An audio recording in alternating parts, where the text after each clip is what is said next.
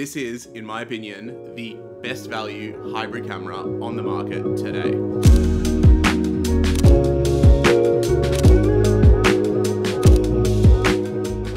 So, I've had the Lumix S5ii for just over a month now, and I purchased it to replace my Fujifilm X-H2s after I was left unsatisfied with its flaky reliability, and to say that I've been happy with the Switch would be an understatement. In this video, I'll also go over a few comparisons between the S5ii and the X-H2s for those who are on the fence about this camera. That said, this camera isn't perfect. There are certain things that annoy me, and I will delve into all of that in this review, so watch till the end to hear all my thoughts. Also, be sure to subscribe to see more great photography content. So, I heard of the S5ii like I think a lot of you watching this video would have heard about it. YouTubers getting sent them to review. Now, I was not so fortunate. I paid for this camera with my own money, and while I have been in contact with Lumix Australia, and shout out to Simon over there, who has been very, very helpful in answering any peculiar questions that I have, I basically used them as like my own personal tech support. They have nothing to do with this video, and it is not sponsored by them. And I don't know about you, but when I see a bunch of people promoting a camera as the next best thing since sliced bread, I tend to get a little apprehensive. Like, can it really be that good? Well, I'm here to tell you that yes, the S5ii really is that good, and it's so good in fact that it's definitely the best all-round hybrid camera that I've ever shot with. No, it's not the highest resolution camera or the best build, but like the porridge that Goldilocks desired, to me, this thing is just right. And it comfortably excels in both video and photo applications. And the reason that I'm not even holding it right now for this video is because it's actually recording me at the moment. First of all, let's go over what I love about this camera. So, the ergonomics. The S5ii is probably on par with the Ricoh GR as being one of the best design cameras I've ever tried. Every button and dial is just in the right spot, and the full touchscreen menu system feels intuitive and easy to use, and I love this AF selector switch too. Everything is just like, when you hold the camera, everything feels like it's in the right spot. The grip feels really, really solid. It's got a really nice textured finish. It's really, really comfortable to hold in your hand, and I also really love the feel of the shutter button and the shutter sound. Compared to the Sony a7 IV, which was a camera that I was sort of cross-shopping with this one doesn't sound like it's broken. I don't understand why the shutter sounds like that though. It sounds like... I don't know, it sounds like it's broken. And then you've got the autofocus. Now, look, honestly, I haven't had any experience with Lumix cameras outside of a $9 little waterproof one, which I actually made a video on a few months back. So I have no clue what they were like pre-phase detect autofocus. I know people online said that they weren't the best for autofocus, but with the S5ii, they introduced phase detect, and I can tell you that, especially with the latest 3.0 firmware, this thing has unbelievable autofocus performance. It is fast and, most importantly, very, very accurate. And one little tip that I can give you guys as well for getting even faster autofocus is to enable something called Quick AF in the menu settings, which I think stands for quick as fuck. No, that's actually not what it stands for, but it does drastically improve AF speed, especially in low light scenarios like in a nightclub, with the only problem being that it seems to drain the battery just a little bit quicker. So I've actually set it to be an option in my quick menu where I can easily toggle it on or off depending on the situation. But I haven't actually heard many people talking about this setting before, and it makes a huge improvement, especially in low light. And I am certainly a hell of a lot more confident with the S5ii compared to the X-H2s, which, I mean, it was fine, it was okay. For a Fuji camera, it was the best Fuji camera autofocus wise, but compared to like full frame performance, it was not even close. And so, especially in video, and that's another thing as well, is like the S5ii just for video performance has been incredible. I mean, as someone that films, you know, themselves and stuff, having reliable autofocus is obviously really, really important for me. And this, coupled with the IBIS in the S5ii, have just been an absolute godsend, and I've really, really enjoyed using it. A lot of reviews online have been talking about the S5ii predominantly in the video side of things, as that's obviously, you know, where it has a lot of the strengths, and people, you know, obviously Lumix is really well known for their really good video cameras. And look, the video settings are amazing as well. You've got 6K open gate, industry-leading IBIS, dual native ISO, so 640 and 4000, so you get, you know, insane low light performance too. But what I really want to touch on is actually just how good of a photography camera this is, seeing as, you know, I'm predominantly a photographer, and the video stuff really only started when I started making these YouTube videos. So I actually had read online that Leica had a hand in developing the S5ii sensor, and it certainly shows, because the colors that come out of this camera are just mwah, so nice.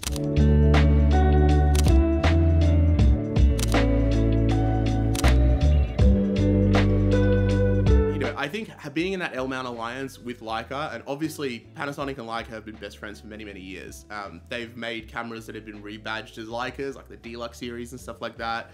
Obviously during the Micro Four Thirds time, Leica made a whole bunch of lenses for Panasonic cameras, and so I think that they obviously work very, very closely together. And if you know a thing or two about Leica cameras, they're some of the best cameras in the world. So it's one of those things where it's like, I definitely feel like the sensor in the S5 II is actually, it's amazing for video, but it's just as good for photography as well. It's got a 24 megapixel sensor, right? Which I thought would be like a little bit less crisp than the 40 megapixels on the X-T5. But due to the size of the sensor, you actually, in my opinion, get images that appear even crisper than the X-T5. Not as high resolution, but even crisper. But then, say you do want more resolution, right? Say you're like, man, I just, I really want to take some photos of like a landscape and I really, really wish that had a little bit more resolution. Well, this camera actually has a little trick up its sleeve, and that is the 96 megapixel ultra high resolution mode, which you can enable from this top dial here. And basically what this does is it internally takes a bunch of 24 megapixel images and then it merges them into one gloriously high resolution 96 megapixel raw file.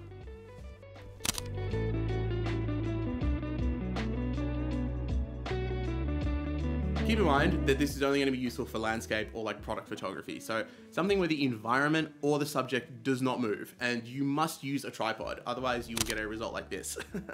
I mean, the IBIS is good, but it is not that good that you can handhold this 96 megapixel mode. Definitely don't make that mistake.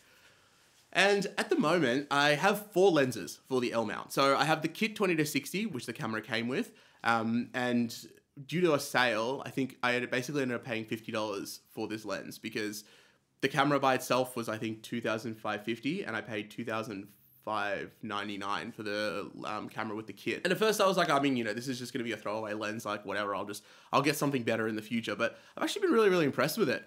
20-60 is a unbelievable focal range for, like, it's a very, very useful focal range. It's also a very small lens too. Yes, it's a variable aperture, but it's not the end of the world. And I think definitely don't dismiss that. Like, if you're in the market for, if you're in the market to get an S5 II, that 20-60 kit is going to be a really, really good lens. It's got pretty decent video autofocus as well, so it's a great vlogging lens if you want to do it for that. And the focal range is just useful because we don't see a lot of these 20-60s, and I would love to see Lumix come out with a 20-60, like 2.8 constant aperture, maybe just a little bit bigger. That would be fantastic. I also have 2 of the 1.8 S primes. So I have the 35 and the 85. Both of them are unbelievable. I mean, absolutely astonishingly good lenses. That 85 is like one of the best portrait lenses I've tried.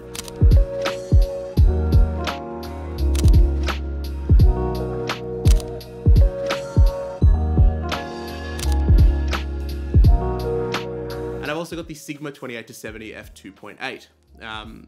And this is a lens which I was gonna go for the 24-70, but it's like double the size. And I got a really good deal on the 28-70. There was like an eBay coupon and I managed to get it for quite cheap. That lens has also been really, really good, which I'm sort of a bit apprehensive because I've obviously had some negative experiences with Fuji, with Sigma lenses, sorry, on Fuji. And so I was like, oh, will this be any good? And I'm pleased to report that it's damn good. It's a damn good lens. The other thing that I really enjoy is that all of those lenses, every single one, all 4 of those lenses all share a 67mm filter thread. So I don't actually need to deal with like step up or step down rings or any of that kind of stuff. Now, I would love to try out some S Pro lenses, which are like their flagship ones, especially the 50mm f1.4, which I hear is like one of the best 50mm of all time. But budget hasn't allowed me to buy them yet, so Panasonic, if you want to send me some my way to test out, I will definitely not say no. So far, all the lenses have been a total joy to use, the S primes especially, which despite their cheap feeling build quality, have optical performance which honestly rivals, if not best, the top Fuji lenses that I've tried, which is really, really impressive. Also, using vintage manual focus lenses. So I've been using the Nikkor 105 2.5 and recently the Nikkor 55mm f2.8. A review for that will be coming very, very soon. With an adapter on the S5 II, and I'm very, very pleasantly surprised at how good the manual focus performance is. So I remember before I like bought this camera, I was trying to do some research on it. There's not a lot of like forums or like, I feel like the community behind these cameras is definitely nowhere near as great as like Fuji. With Fuji, I feel like you can ask a question and there'll just be like a million answers to it. Whereas the S5 II, and Lumix in general, I feel like obviously, I don't know, it almost feels like the camera, it's definitely like an underdog. I know I know that like a lot of my friends that I've told, I'm like, oh, I'm getting the S5 II, they're like, I have no idea what that is. I've never heard of that camera before. Which is a shame, because it's a bloody good camera, like a really, really good camera. But one of the things that I sort of was trying to find out was I was like, how is the manual focus performance like? Because on Fuji, manual focus performance is fantastic. You got really good focus peaking. You've obviously got all your focus assist, all the focus assist functions are great. Well, I'm pleased to report that on the S5 II, just as good, if not even maybe even better than the Fuji. Focus peaking, really, really easy to use. It's got a great punch in to zoom function, which works really well, and it's actually a very nice crisp high resolution image too. I feel like I read somewhere that in the past it was like not very high resolution, so you would zoom in and it was like zooming in on the preview. So the like result was that you just couldn't quite tell if something was in focus, but I've gotten like crisp images with the 105 2.5 at wide open, no problems at all. Even the 55 2.8 as well has just been great to use with the manual focus. So I'm excited to try some M mount lenses on this camera as well. It's definitely nice to have a full frame option because you don't need to factor in crops and stuff like that with the Fuji. Obviously it's not as like, you know, it's not as sexy as the X-T5 with the top dials and making it all retro and stuff like that, but from an image quality perspective, it's fantastic. And another thing I actually really like about using manual focus lenses on this camera is that you can actually name the lens that you're using and it will automatically add it into the X of data as well as add like the focal length as well. So when you've got it all in your Lightroom or, you know, in your catalog basically, it's really easy to be able to just like go back and just see what lens you were actually using. I do believe that you can do this with the Fuji, but it is just really intuitive on the S5 II. It pops up every time you put the lens on, and then you can switch it from whatever. I think you can add in as many lenses as you want. And intuitive is just one way to describe how this camera feels because everything feels really good to use. And it's the little things that I really love, like how when you use a zoom lens, you can visually see the actual focal length change on the screen. So like it'll show you what focal length you're actually at. I don't think I've ever seen any camera do that. Correct me if I'm wrong, I'm not sure, but Canon didn't do that. Fuji definitely doesn't do that. And it seems like something really minor, but sometimes like if I'm like at a club, for example, and I'm shooting with a 24-70 and I want to know, and I want to be shooting at 28mm, I don't want to shoot at 24, I don't want to shoot at 29, I want to shoot at 28. It can be hard to tell, especially if on the zoom lens, it doesn't show you where the marker is for that specific focal length. So it's a small thing. I really like it. It's something that I think is really, really clever. And another thing that works really, really well with the manual focus lenses is just how damn good the IBIS is. I mean, like you can comfortably use this camera and get gimbal levels of smoothness, almost gimbal levels of smoothness with the E-stabilization turned up to maximum. And with the newest update as well, I know that I've seen a bunch of comparisons. I know with the newest update, they fixed a lot of those warping problems that you had from in the corners. So I definitely like, with the X-H2S, I remember it was like you had to have it basically on a tripod or you had to hold it extremely still because otherwise your image was just gonna be shaky as hell. But the S5 II, I've noticed that I can get these really nice, like, you know, handheld B-roll shots and I don't need to either worry about going crazy with the stabilization in post or any of that stuff. It's really, really impressive. Like you can, obviously I've used it with a gimbal as well. And it's fine, it's good, but I don't feel like it's as necessary. Compared to the X-H2S, honestly, it is like night and day. And speaking of night, let's talk about low light performance. Holy shit, I have no idea what Panasonic did with this sensor, but that dual native ISO means that the S5 II has higher ISO performance, which honestly left me speechless the first time that I got usable images with 51,200 ISO. I mean, like, comparing to the Fuji, 25,600 ISO on the S5 II is like 6,400 on the X-H2S. And also, when shooting video in Vlog, given the base is 640 ISO versus 1250 for F-Log 2, means I no longer need to deal with a variable ND filter all the time. And the footage has so much dynamic range, and it's extremely easy to grade, and you can get really, really beautiful images out of it effortlessly. Vlog is fantastic. I thought F-Log 2 was good, and then I tried Vlog, and I was like, oh my god, this is like the next level. This just seems to be like a reoccurring thing with my experience with the S5 II. It's a camera which just gets out of the way and does the job. I feel like I can trust it to get the job done, and honestly, it is yet to let me down. One of my most viewed videos is why I dumped Canon and the R6 to go all in on Fuji. So it might seem a little bit odd that not even a year later, I have semi-dumped Fuji to go back to full frame. And I'd like to elaborate on that because it's a decision that I don't regret making, but I still would like to explain. So when I had the Canon, I complained that it felt really soulless to shoot with and that the RF lenses were very, very, very expensive.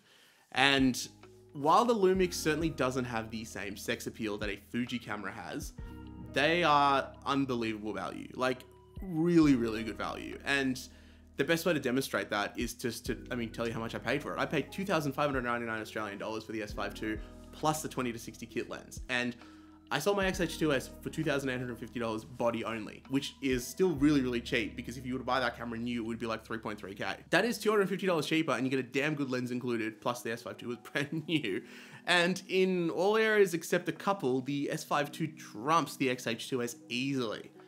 And in my XH2S review, I did say that the camera felt very, very overpriced, but nothing illustrates that point better than just how damn good the S5 II is and how affordable it is as well. But, okay, what are those areas that the XH2S is better in? What are the problems with the S5 II? What don't I like about it? Well, the list isn't very big, but there are a few things that have bugged me while using this camera. Firstly, the build quality. And I don't mean the reliability, because unlike the XH2S, the S5 II hasn't actually glitched or broken, but the actual feel in the hand feels a little cheap. I get it's not the same price point as the more flagship S1 bodies, but the camera doesn't feel anywhere near as premium as the XH2S did. The SD card door feels like it's made out of a flimsy plastic, and the flaps to cover all the ports are so flimsy and rubbery too. The lenses as well, while optically unbelievable, feel really, really cheap in the hand. They're all made out of plastic. It's not like bad plastic. It kind of feels similar to Canon's STM lenses. Very similar to that. Maybe a little bit nicer. It's like a dense plastic, which is okay, but the S Primes sell for $1,000 each, brand new, except for the 50mm, which is a bit cheaper. I paid less than that. I bought them used, so I think I paid $600 for the 85, and I paid $700 for the 35, which I'm really happy with. I think that at that price, it's fair. But I sort of expected that they would feel maybe a little bit better in the hand, coming from Fujifilm, which without a doubt has the best built lenses for the money. You get a full metal build, beautiful aperture ring. They're incredible. I love the quality, the build quality of Fuji lenses is next level.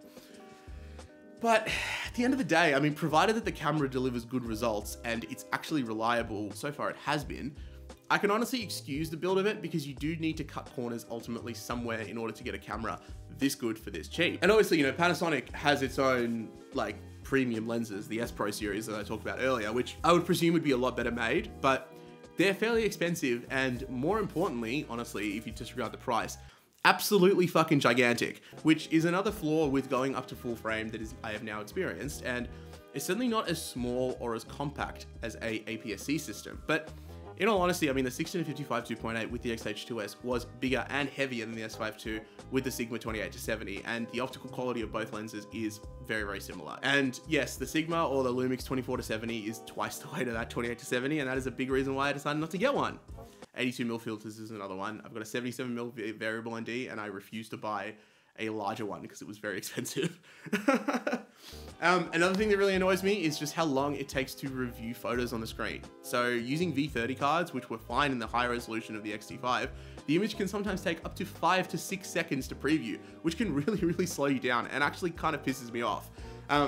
If you're trying to just make sure you got your exposure correct or you hit focus and stuff, I'm so used to just quickly tapping that back button and seeing the photo. But I know Simon from Lumix told me that using V90 cards would improve it, but have you seen how expensive V90 cards are? They're more expensive than the equivalent CF Express cards.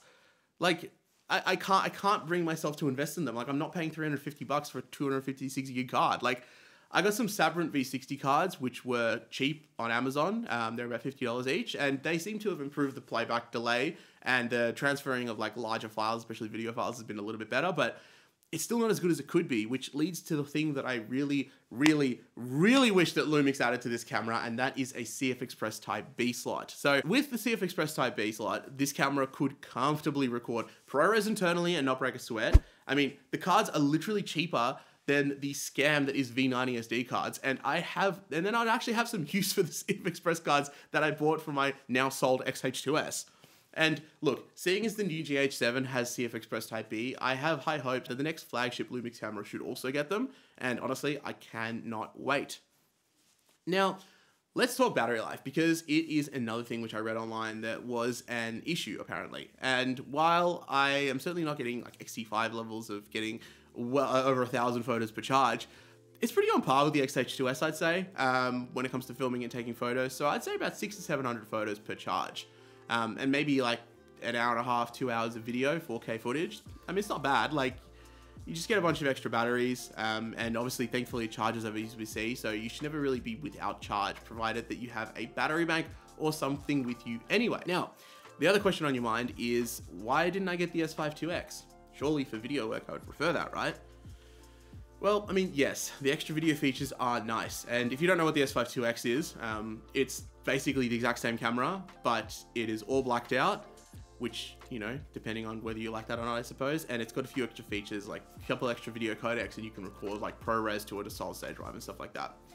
And yes, they're nice. And technically speaking, it should only cost about $200 more. But when you look at the camera on sale, the price difference between them was like nearly 600 Australian dollars, which for codecs, which I didn't shoot with at the moment, I mean, like, I don't really need ProRes, I don't shoot ProRes, so didn't really feel like it was worth it. Plus, yeah, I actually really like the way that the regular S5 II looks. I like the white text, I like the red accents, kind of reminds me of like a baby Leica SL, which it actually sort of is. So another great photography YouTuber, Josh Cameron, who has been an absolute treasure trove of like really good Lumix knowledge. He's got some really good videos on Lumix cameras, and he's also the one that got me onto the Sigma 28-70 as well. He made a really good video comparing the S5 II to a Leica SL2s, and I'll throw that in the description as well. Definitely be sure to check it out after this one. The results looked almost identical. I mean, by the obvious build quality improvement from getting the Leica, that's actually really awesome to see, and it further reiterates my point that I feel like the like relationship between Panasonic and Leica is obviously so great that they're like clearly sharing a lot of stuff between themselves, which is great. Like, everyone goes on about how good Leicas are, and it's like you can basically get one for like a fourth of the price. It's really awesome to see. I will say that I probably will end up picking up a S5 IIX to have as a second body, because I recently did a shoot where like a video shoot where I needed 2 camera angles and I had to use my X-T5, which was fine. It does work, but it's a bit of a pain kind of matching them up. So I'll probably end up getting the S5 IIX at some point in the future. And look, all up, I have been very happy with my recent switch to the L-mount system. I think the S5 II just works really well for me, and I'm really happy with my decision to get it. And now a concern that some people have with the L-mount is that there is like a lack of lenses, which might have been valid like when it first came out, when you only had like 3 or 4 lenses. But truthfully speaking, like outside of a good 28mm prime lens, which I would love, I really wish they would do that. I'm not sure if they ever will make one for various reasons, but a good 28mm like S prime lens especially would be fantastic. But other than that, there's actually a really solid selection of lens options available for the system, and the cheaper like Lumix S options are actually absolutely amazing. Like, the only thing on my wish list that I could say is I really wish they had aperture rings. Like, that'd be fantastic. But at least with this camera, because there's obviously a PASM layout, it is designed to be able to just adjust everything like with the dials. So obviously front dial for aperture, rear dial for shutter speed, and then you've got your little wheel for ISO. Very similar to like when I had my 5D Mark III, or I mean, yeah, the R6 as well was similar to that too. Which is amazing. It's really good. It's really fast, really easy to use. Not as fun as the X-T5 with its top dials, but definitely much quicker. And you know, I'm definitely keen on trying out some more Sigma glass, seeing as with the L mount, they are technically a first party manufacturer, which is really cool. So you shouldn't, in theory, not get the same like autofocus quirks like I felt like they had on Fuji. But the big question on everyone's mind is, am I selling all of my Fuji gear? This channel has been built up on Fuji reviews, and the simple answer is absolutely not. I mean, I still love my Fujis. The 2 that I have kept, my X-T5 and my X Pro 1, and I still love all the compact lenses of that system too. The Zeiss 2 especially. But as far as a camera for like professional work and making these videos and just using it as like a work tool, I'll be doing all of that on Lumix, and I have no regrets about doing that at all, because while a characterful camera that is really fun to use is great, and I wholeheartedly stand by the fact that you should really enjoy using the tool that you have, sometimes you just need a tool that gets the job done. And for that, the S5 II just delivers on all fronts.